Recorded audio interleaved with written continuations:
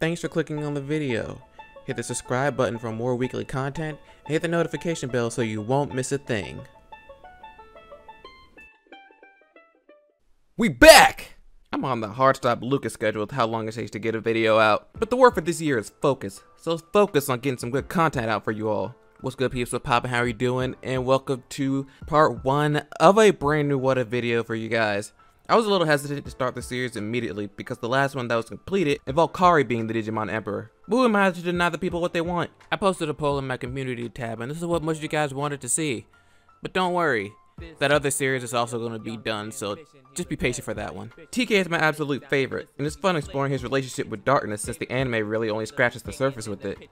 But before we get into the start of the adventure, I have 2 quick things to say.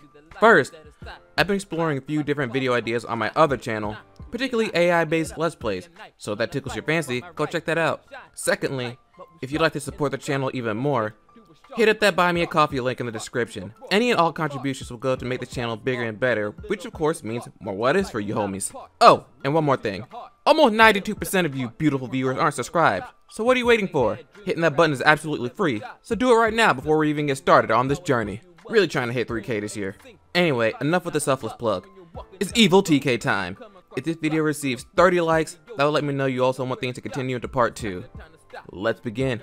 Just like how we started with Kari's story, let's set the stage for TK's descent into darkness, and let's just say, it's a bit more complicated than you expect. Unlike Kari, whose relationship with darkness involves it being the antithesis of light, the Digidestin of Hope has an utter disdain for it, and for those that abuse it without being quite aware of the growing darkness within himself. Ironically, it's that hatred of darkness that fuels his own, which makes him the perfect breeding ground for a dark spore. Similarly to our previous story, the dark spore would embed itself into him a few years before the events of season 2. So how did it affect TK? For those who don't know, a dark spore enhances one's mental and physical abilities exponentially at the cost of a person's humanity. In TK's case, dark images and thoughts plagued his mind non-stop. His parents' divorce, his family splitting up, Angemon's death. At first, they were just nightmares that he couldn't shake. Eventually, those thoughts weighed on his mind constantly throughout the day. The more time went on, the worse it got. TK barely slept. He was irritable all the time, and his eyes lost any semblance of hope they once had. Instead, they grew dull with despair. He couldn't fight the darkness inside him anymore and realized that it was a part of him. He couldn't lie to himself anymore. The one thing he hated the most was the one thing driving him forward. No more, TK said to himself. No more running. On cue, the computer in his room notified him of a new message, telling him to return to the digital world in order to fulfill his destiny. With nothing else to lose, TK accepted and was soon transported to the Dark Ocean, where, you guessed it, his classic Digivice morphed into the Dark D3. It was here that TK permanently cast aside his past role as a Digidestin and began sowing the seeds of his future plans for the digital world. Patamon was also there too, sensing the malevolence in his partner's heart. TK, what happened to you? Fast forward to the start of season 2. Originally, things started off by following TK to school, meeting Yoli and Cody along the way. Not this time. TK had nowhere to be seen, thus Yoli and Cody would not have met him and proceed to school as per their normal routine. At school, Kari and Davis meet each other, Davis ecstatic that they're in the same class again. Again, nothing out of the ordinary. That is until the homeroom teacher mentions that they were supposed to get a new student, but they never showed. Supposedly a prodigy named Takeru Takashi. Huh? TK? Kari said that a little louder than she would like once she realized who the teacher was referring to. Davis heard her and asked, TK, who's that? He's a friend, she responded while looking at the empty seat next to her. Through Ty and Matt, she heard that TK hasn't been the same since leaving the digital world 3 years ago. She hasn't seen him since, but hearing that he was supposed to show up, but didn't, has got her worried. Soon enough, things kick into action as Kari and Izzy get an alert on their Digivices. Izzy informs Kari and Davis, who decided to tag along, that Tai went to the digital world to help Agumon ward off a rampaging Monochromon. Something weird is happening with Monochromon, but I'll explain that in a bit. Trust me, it's not what you think. Somehow, Agumon can't digivolve, and Tai needs backup. Like before, Tai finds the Digiegg of Courage, unlocks the D3s present inside them, and Kari and Davis proceed to the digital world. Once they meet up with Tai, Agumon, and Gatomon, he explained to them that this Monochromon is acting crazy. They get to a decent hiding spot, and he shows the two what he means, and they couldn't believe what was happening. The armored Digimon was actively hunting and taking out a group of Demi-Devimon. Some were too injured to escape, while others cowered in fear. And there were a lot more Devimon here when Agumon arrived, but Monochromon destroyed them without a thought. Tai said through gritted teeth. How can that thing do that? Wait until Davis, wait! Tai stuck out his arm. Take a look at that. He pointed to the side of Monochromon, showing a peculiar device sticking out of his body. That can't be, Kari gasped. But it is. A black gear, meaning someone or something is making Monochromon attack those Devimon. As if on cue, Monochromon let out a feral, anguished roar before charging back against the helpless Digimon.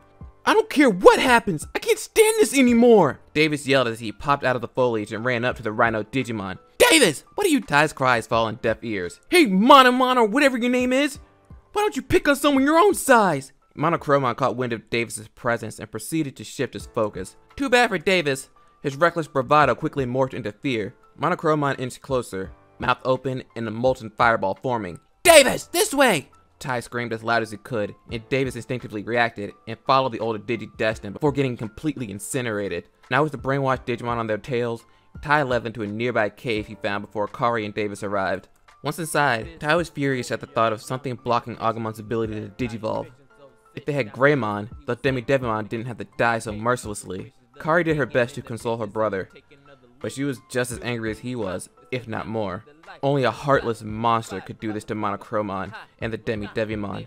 Being that this was the cave that housed the Digiegg of Courage, from this point forward the events continue as they originally did. Davis meets Femon, he armored Digivolves to Flamedramon, and defeats the hypnotized Monochromon. But instead of destroying a black ring, it was a black gear.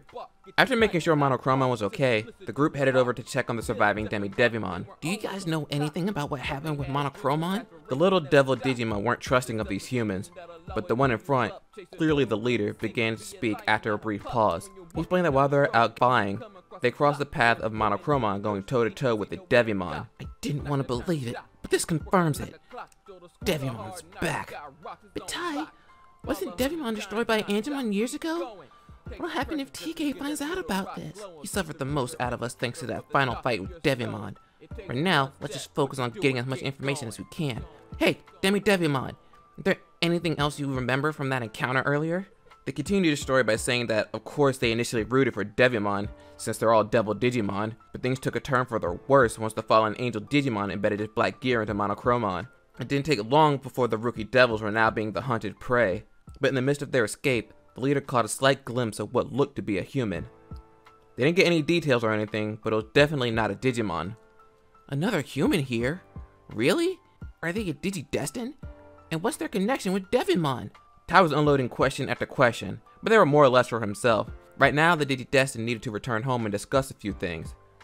Agumon and Gatomon volunteered to watch over the Devimon until they can recover. Who knows? They might be able to get more information later. Somewhere deep in the digital world, in an unknown cavern, a figure views countless monitors recapping the events that just took place. Heartless monster, huh? We haven't even scratched the surface of my master plan. The digital world will be a world of pure light. Just you wait and see.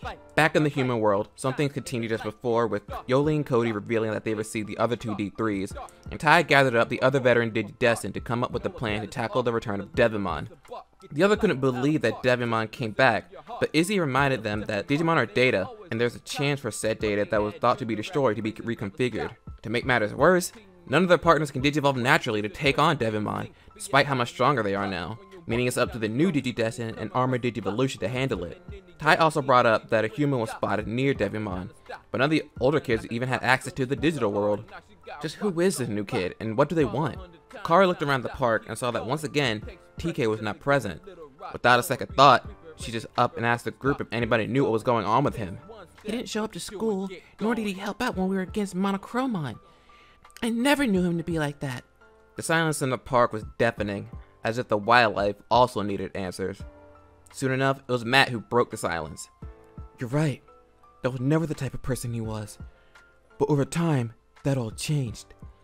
I don't know what happened, but it's like he's abandoned all hope in this world. The older he's gotten, the more cynical he's become.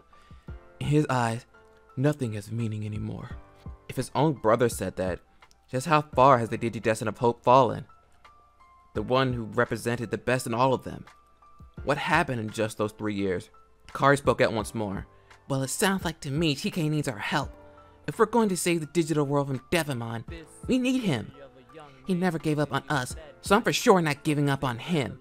Well said, Ty said, standing up. He's one of us, so giving up is not an option. Matt, thanks for filling us in on the whole situation. I know it wasn't easy, but now you won't have to handle it alone. If the digital world is going to be saved, we need all hands on deck. The newer Digidestined will be taking the lead on this fight, but we'll support them in any way we can. Everyone looked towards their leader with fierce determination in their eyes, ready to tackle whatever challenge is thrown their way. But little did they know how big of a challenge it would be. That's where this part will end for today. How's that? I wanted to use this first part to essentially paint the picture for TK's descent into darkness, while also laying the groundwork for how it will be different from Kari's story. Sure, the roles are reversed, but there are different characters with different motivations and behaviors. But there will also be similarities as well. I also didn't want to establish TK as the Digimon Emperor or incorporate the Control Spires just yet, as I think it'll be an interesting change to have him build up to that. What do you think about how the Dark Spore affected TK? Do you like the reuse of Devimon and his black gears? What do you think TK's plan as the Digimon Emperor will be? Let me know your theories in the comments below and leave suggestions for more Digimon what-ifs you'd like to see come to life in the future. Thank you guys for watching, and I'll catch you next time. Bye!